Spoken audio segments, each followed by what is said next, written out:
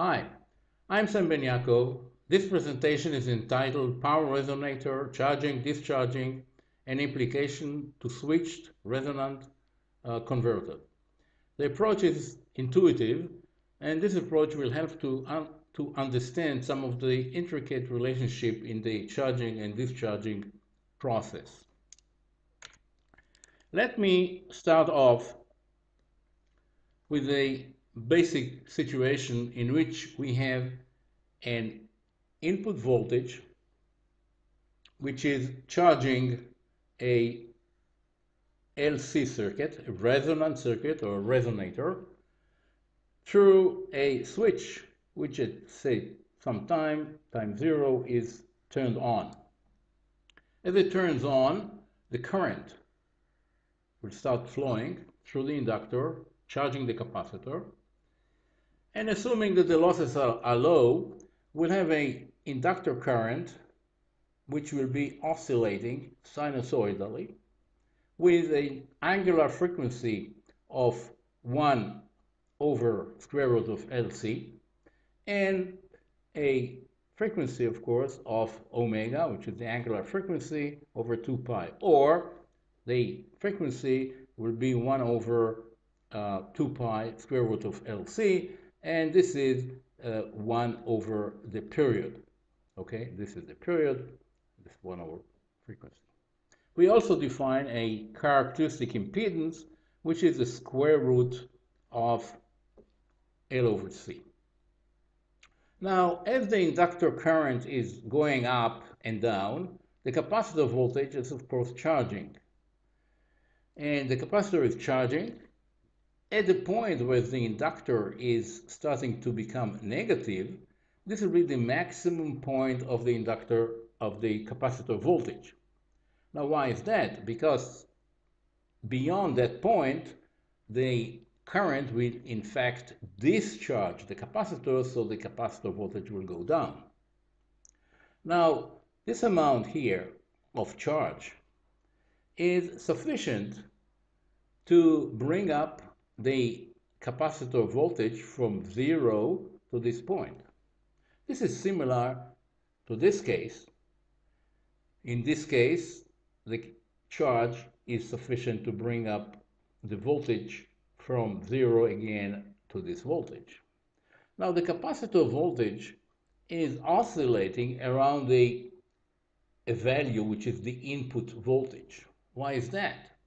Because at steady state, the capacitor voltage, the average capacitor voltage, will match the input voltage, so there is no DC current flowing, and the AC is sort of superimposed, and therefore the capacitor voltage is around this value. So this is V in, and the peak-to-peak amplitude of the capacitor voltage is twice V in. Okay, now the peak value of the inductor current, this is the peak value, is found from this expression, which is V in over square root of LC, which is the characteristic impedance. Now the maximum value again of the capacitor will be, this value here, will be 2V in. Now suppose I'll put a diode here. Excuse me, the other way.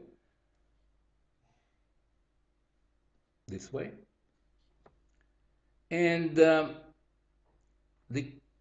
diode will allow current going this direction, but will stop current from the other direction. Therefore, it'll block all this negative part. So we'll sort of stop here. In this case, the capacitor voltage starts from 0, going up to twice V in, and it'll stop there. Okay, let's have a look now at a more elaborate situation, but before that, I like to present the very basic intuitive model of a charged capacitor. Here we have a charged capacitor with some initial value of Vc sub 0.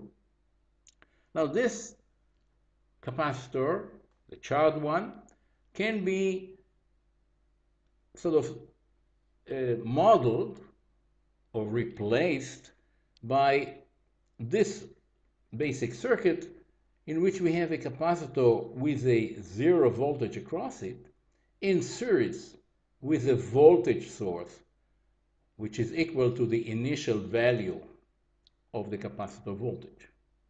From the outside terminal, from the two terminals, you cannot distinguish between these two circuits. They behave exactly the same. Initial voltage, of course, from here to here will be Vc sub 0. And if you're charging and discharge it, it'll look the same.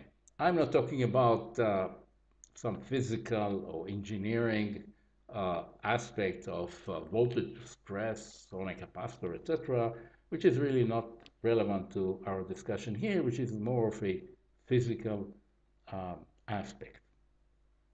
Now, using this model, let's see how we can analyze a little bit more elaborate situation in which we have a capacitor charged to Vc sub O, that it has a voltage across it, connected in series with an inductor. Again, we have a resonant circuit here, and shorted to ground through a diode. Actually, it doesn't have to be a diode. It's sufficient to have a switch if we'll be able to open it in the right time, that is when the inductor current goes to 0. Now the switch, of course, will be implemented in a practical circuit by a MOSFET, which is controlled by some electronic circuitry. Now, the charged capacitor here is modeled by the simple model we have shown here, which is with a capacitor with 0 voltage on it, a voltage source, which can be sort of redrawn to this circuit. So this circuit includes LNC, the resonant circuit, as we have it here, and a voltage source. I'm sorry, it should be like this. This is minus. If we look at this circuit, this is the right direction. So the voltage here will be charged to twice the input voltage, which is twice minus 2 Vc sub 0. And the total voltage here will be Vc sub 1, will be this voltage across the capacitor plus the original voltage source. This is this voltage source. So we have that Vc sub 1, the final voltage across the capacitor, is minus Vc sub 0, so that we have a sort of a flipping over of the polarity, and there is a polarity reversal. So if we start with a charged capacitor with some voltage across it, and we short the circuit, open it as the current goes to 0, or put a diode which will stop the current, then we'll end up with the same circuit, of course, with a voltage across the capacitor which is reversed. Okay, let's see what we can do with this information further on. Let's take now another example in which we have a input voltage which is higher than the voltage of a capacitor. So we have a charged capacitor, an input voltage, and therefore the capacitor will still go on charging as current flows. Now again, we replace the capacitor with the model. The total voltage now is from here to here, which is V in minus V C sub O, the initial voltage across the capacitor. And therefore, after this charging process is completed, that is, the current going up and goes down to zero, the inductor current or capacitor current, we end up with the following. We have twice the voltage of the total voltage imposed, which is V in minus V sub O. We have twice this value as we have found before, plus this value. And therefore, the total value from here to here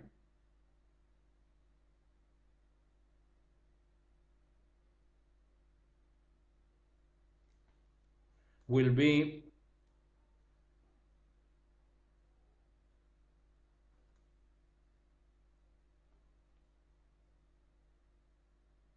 therefore the total voltage will be 2 V in minus Vc sub O, which is twice the input voltage, plus VCO, and we end up with this expression, twice V in minus Vc sub O. Okay, now we go on with another case in which the capacitor voltage is higher than the voltage source. So in this case, the capacitor will be discharging into the source.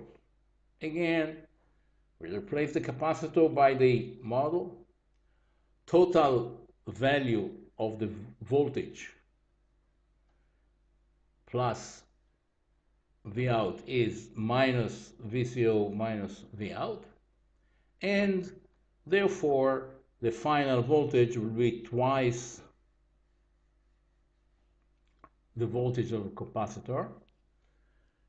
I mean, twice the initial input voltage plus VCO, and we end up with a very similar equation, in fact the same expression. So we can say that we have a capacitor with some voltage across it and imposed to a total voltage of Vt, we end up with a capacitor voltage which is twice the total voltage minus the initial voltage. Okay, let's see now how we can utilize this information to analyze a simple circuit, which is a switched resonator converter.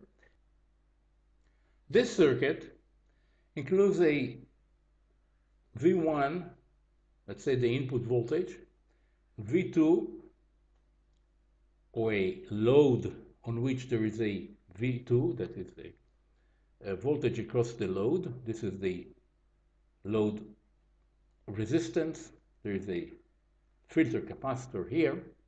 And the way this circuit works is that we have an LC circuit, a resonator, which is charged when S1 is turned on, this way, and then discharged when S2 is turned on, this way. So energy is transferred from V1 to V2. Now the processes are the same as the one we talked about, charging and discharging of the LC circuit. Now, as we understand, the capacitor voltage will be charged to a certain value depending on V1 and the initial condition. And in particular, from the expressions we found, if we start with the capacitor voltage of Vc sub 0, we'll end up with a capacitor voltage of Vc sub 1, which is equal to twice V in, twice this, or V1 input voltage minus the initial value, the expression we found before. Now, as S2 is turned on, discharging process of the capacitor will go on, current will go up, and then it'll stop, and of course, we'll end up with some value of the capacitor voltage, which is now 2V2 minus VC1. Now, plugging in the value of VC1, we find that VC2, that is the final capacitor voltage after the process is completed, that is the two switches turned on and then off, will be 2V in from here, and then plugging in the value of V sub 1, which is, I'll write it here, 2V2 minus 2V1 plus VC0. This is the final voltage. Now, if we want this converter to be stable, then we require that the final value of the capacitor voltage, that is VC2, will be equal to the initial value. That is, that will end up with the same value as we have started before S1 was turned on. So this will sort of ensure stability. So this is a basic requirement. So if instead of VC sub 2, I plug VC0 here, these two cancel out, and I find that V1 equal to V2. So this converter is useful only for one-to-one or unity gain operation. Now, what will happen if I force V1 and V2 to be different? That is not a load, but rather two voltage sources that put at the two ends. Now, I'll find VC2 equal to VCO. This is the expression I had before, 2V1 minus 2V2, or the delta V here, that is the difference between the final value and the initial value, is 2 times V1 minus V2. So each time this process is going on, the capacitor voltage is increasing with this delta. And obviously, this is a runaway situation that current will build up. So either it will sort of stabilize in a point in which there's a lot of losses, or it'll go into saturation. Anyhow, the circuit will not operate properly. So we conclude that this particular converter is useful for a one-to-one operation. In electronic bits 20, there is a description of a converter that is more advanced and does not suffer from this limitation. I mean, V1 equal to V2, but it can have actually a variable gain. So this actually brings me to the end of this presentation. I thank you very much for your attention. Bye-bye.